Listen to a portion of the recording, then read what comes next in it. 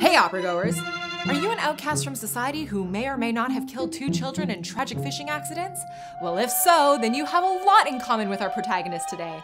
It's Peter Grimes by Benjamin Britten. The opera starts with a prologue that takes place at a trial. I hereby find the death of Peter Grimes' apprentice to be an accident.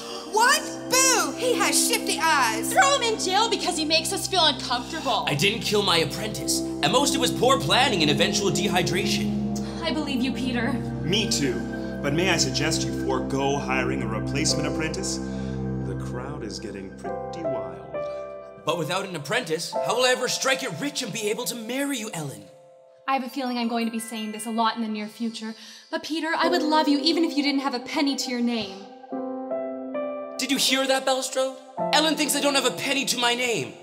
Find me an apprentice at once. Against his better judgment, Belstrode finds Peter a new apprentice. I feel like part of me recognizes that my hatred for Peter Grimes is irrational, but I just cannot help it. I know, that guy is the worst. I hate him so much. There you are, Peter. I found you a new apprentice. He's pretty tired though, so you should probably give him a bit of a rest before you take him out to sea. Under normal circumstances, I would, Ellen. But I really want to fit in with these new townfolk. And the only way that's going to happen is by getting rich. Sorry to interject, but I would hate you even if you had $1 million. Just saying. That does it.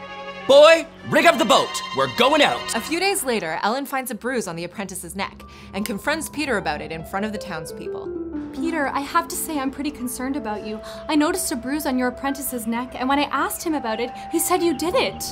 It was an accident. Oh my God, he just hit her. I now have justification for my rage! The townspeople form a mob bent on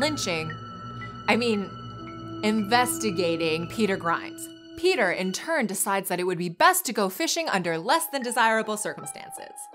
I am now convinced that the only way I know to win over the crowd is to become filthy rich.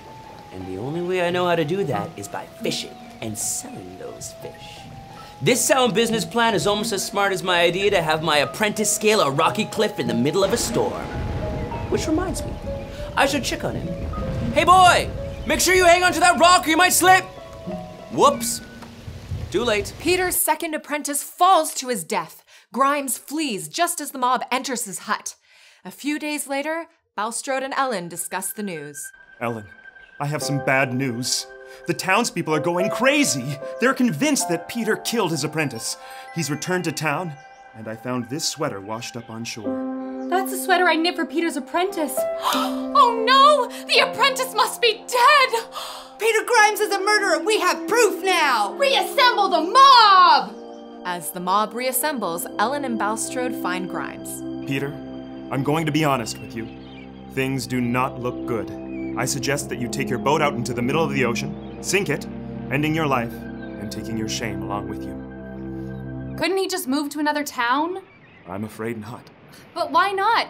He didn't actually kill anybody. He's technically committed no crimes. Death is literally the only solution. But death is so extreme and kind of irrational. Belstrode, you make a lot of sense. Ellen, it was nice knowing you. I must go kill myself now. But wait, there are so many other options. And with that, Peter Grimes takes his boat out to sea and drowns.